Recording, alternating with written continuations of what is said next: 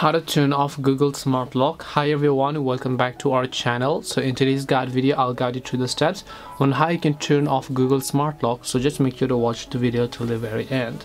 So if you want to turn off Google Smart Lock, all you have to do is first of all go ahead and then open up Google Chrome. Once you open up Google Chrome, and there could be many passwords saved to your Google Smart Lock account, right? To fix this, open up Chrome first of all. Then just tap the three dots icon from the top right hand side of the screen.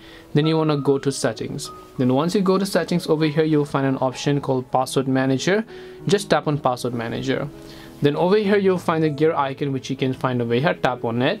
You can just turn this thing off right over here, or you can also turn this thing off that says offer to save passwords. When you turn both of these off, Google Smart Lock is going to be disabled. Now if you want to review all of the passwords that you've saved so far, you can scroll down, and then here you'll be able to see all of the accounts. All you need to do is just go ahead and cross on it, or else you can come back and then you can see all of the accounts that have saved your password for. So just select a specific account that you like, and then just go ahead and scan it and verify with your fingerprint authentication, and you can delete those passwords in that way. But as I told you earlier, tap the gear icon here and then make sure to turn these two toggles off over here. And that's it on how you can turn off Google Smart Lock.